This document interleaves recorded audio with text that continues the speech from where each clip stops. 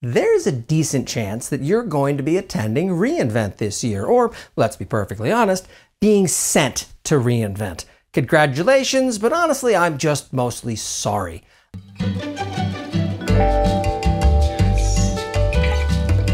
Layoffs have been pernicious throughout tech for the past year or so. And a lot of that is making up for historically weak performance management. Even now, we still see a lot of weak management out there where instead of putting you on a PIP, they just do the equivalent by making you go to reInvent. It's awful. There are so many things wrong with it. And if you are going to be attending reInvent and really don't want to, please reach out and call the number on your screen now. Help is available. Now, there are plenty of guides on how to do reInvent the right way that a bunch of people put out. And they all tend to get at least 3 things right across the board, and I would be remiss to not include them. The first is shoes. Make sure that you have comfortable shoes. I'll wear a suit with sneakers.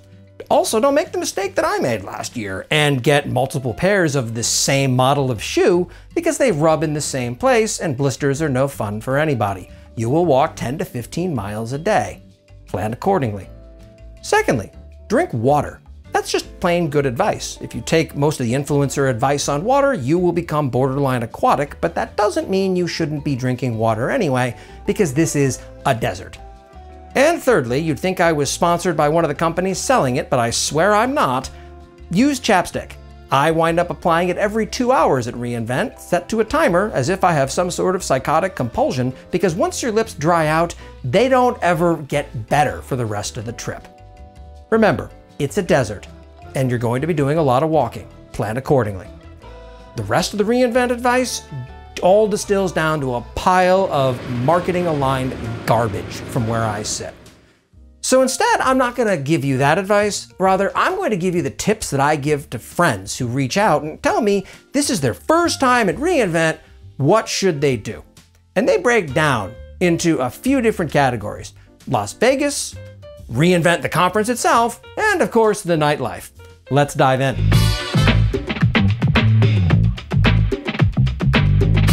It's obvious that this conference is hosted in Las Vegas, and that's no coincidence, because AWS and Las Vegas both love to extract money by way of exploiting people who didn't know better the first time. It's an absolute treasure and a joy. On some level, you almost can view it through the lens of an AWS bill. There's no coincidence that reInvent venues themselves double as casinos, because they are casinos.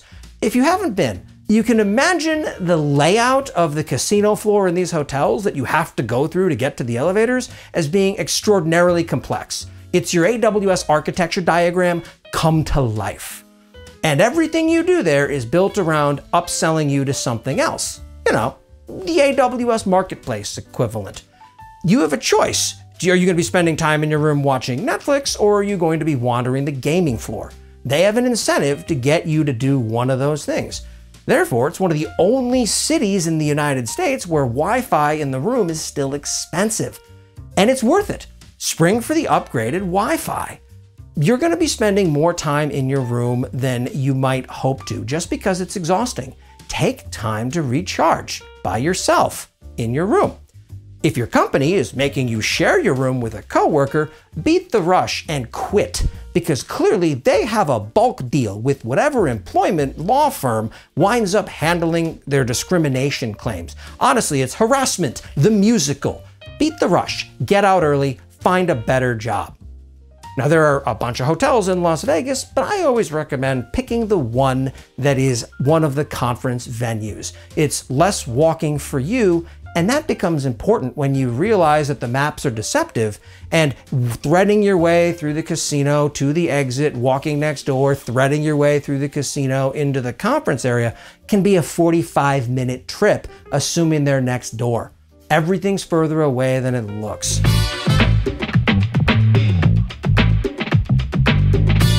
So what should you actually do with your time at reInvent when you're not relaxing in your hotel room?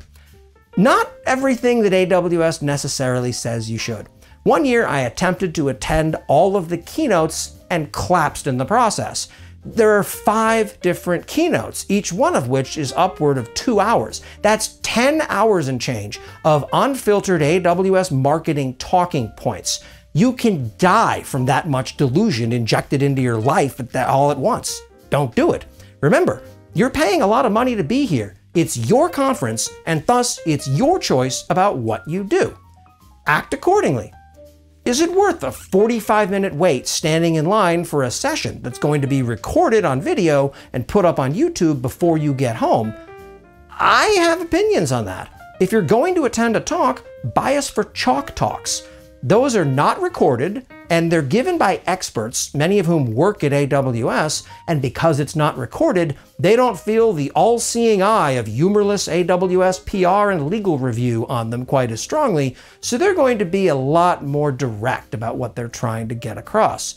And some of the people you meet are just fantastic. It's worth remembering that the formal service announcements and the keynotes, these are marketing events, start to finish. And marketing is one of those glorious things you decide when you pay attention to it. You don't have to go to all of them. And that's important. There are 2 pieces of advice to remember. The first is that not every service is for you, because every service is for someone, but basically no service is for everyone except the bill. I do a roundup of what I find interesting every year at reInvent, but that is absolutely not your shopping list. And 2, be very intentional around what it is you want to get out of reInvent when all is said and done. For me, I always viewed conferences as being about making connections to other people, talking to people in the hallway track about what you're working on and what they're working on. That's one of those moments where a 30-second conversation can save you months of going down the wrong path. I'm not exaggerating. My first conference experience was exactly that, and I didn't spend nearly as long toiling in the salt mines of Open LDAP as I would otherwise. Also, when I was an employee, I found it a great opportunity to better assess other opportunities. What kind of work were other people doing? What were they being paid to do that? Did I still want to be where I was, or did I want to go do something else? These days, I don't get to do any of that because I've done an excellent job of rendering myself absolutely unemployable for some odd reason. And you've got choices too. You can attend a talk about S3, or you can meet people who work on the S3 team. Only one of those seems likely to be able to answer my questions in 6 months when I'm trying to inappropriately use the service as a database. No one else is going to give me that same horrified look as the person who built the service. And of course, remember, the vendors. There are thousands of companies all trying to sell you things at these events. The Expo Hall, or as I like to think of it, the Partner Re-Education Center, is overwhelming as a result. There are hundreds upon hundreds of wildly expensive booths, and they're all there for one reason: to feed their first quarter sales pipeline for their company. I want to make it clear as well that there's a concern that I've had for a while that I figure is just a matter of time, and that is what's known as hospitality suites. An awful lot of conferences have vendors who will rent out a hotel room or a hotel suite. And what they'll do with it as a result is take meetings there with prospective customers. And people are one day going to message that poorly enough that someone thinks they're being propositioned and all hell is going to break loose. Let me be clear, they're very much trying to screw you. They're just not doing it in a way that violates the code of conduct for the conference. So make sure that the context is understood if you're on either side of that conversation. Let's talk for a minute about swag, or as I equate it in my head, garbage. There are a bunch of options, none of them good. Stickers, they were fun for a while, but there's so many of them now that I long ago ran out of Trapper Keepers to put them on, because it turns out, despite how I act, I am in fact not 12 years old anymore.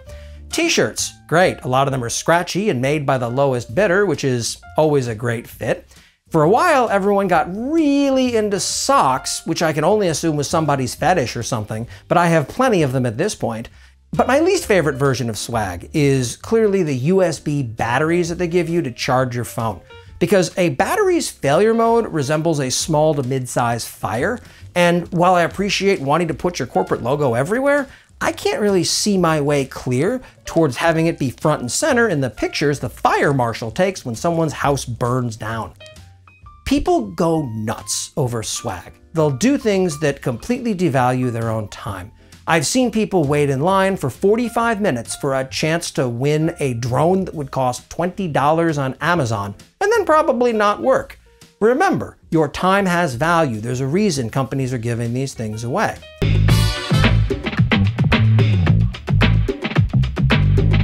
reInvent has a pub crawl, which they're now rebranding as restaurant receptions because, openly endorsing binge drinking is apparently something that a grown-up they finally hired in AWS marketing realized might not be a great idea. But this aligns around their ideal buying persona for an awful lot of these companies. Someone with signing authority who is absolutely blasted and has terribly poor judgment as a result. You don't want to have that kind of regret the next day when you realize exactly what you just did to next year's budget. So don't drink too much at these things. In fact, I went a couple of reInvents without drinking anything at all, and I still was hungover by day 3 because that's Las Vegas. The humidity, the dryness, the altitude, the constant walking, and the constant exposure to the radioactivity that is marketing statements that are incredibly inane all take their toll. But the key central point of the nightlife that they talk up every year is Replay, which is an EDM concert that they have some random person headline. They have thousands of people in multiple tents with food that was set out hours ago and has grown cold. You have to go into this whole thing through a security pen. You're not allowed to bring a bag. The security people have zero sense of humor. And I realized the secret to this last year as I was trying to find some people I knew were there but couldn't because it was disorganized and impossible to move around. And my revelation was this: I'm Corey Quinn. I don't have to be here if I don't want to. So I didn't. I went back to my hotel room, and I recommend you do that too. Read a book, take a bath, read a book in the bath. I don't care. Have a sedate dinner with friends in the bath. I don't care. Just don't go to Replay if you're not into it. If you are, why are you watching this video instead of doof, doof, doof, doof on loop for 10 hours? But I've saved the best part of reInvent, just like they do, for last. And that is going home, because you are free to leave at any time. It is the only AWS service that does not charge you on your way out the door. When you've had enough, just go on home. Be free. Enjoy your life. Pamper yourself. Get a massage. Do something else. Me, I can't do that. I'm there for 8 nights every year because I turn it into the worst form of shitty cloud Hanukkah. I hope that you don't have to go. But if you do, I hope to see you there. And this year, to make it a little bit more fun for folks who are either there in person or simply in spirit, I'm going to be running my own version of a photo scavenger hunt. Stay tuned. There's more to come. And I hope to see you there if you're unfortunate enough to be dispatched to reInvent this November.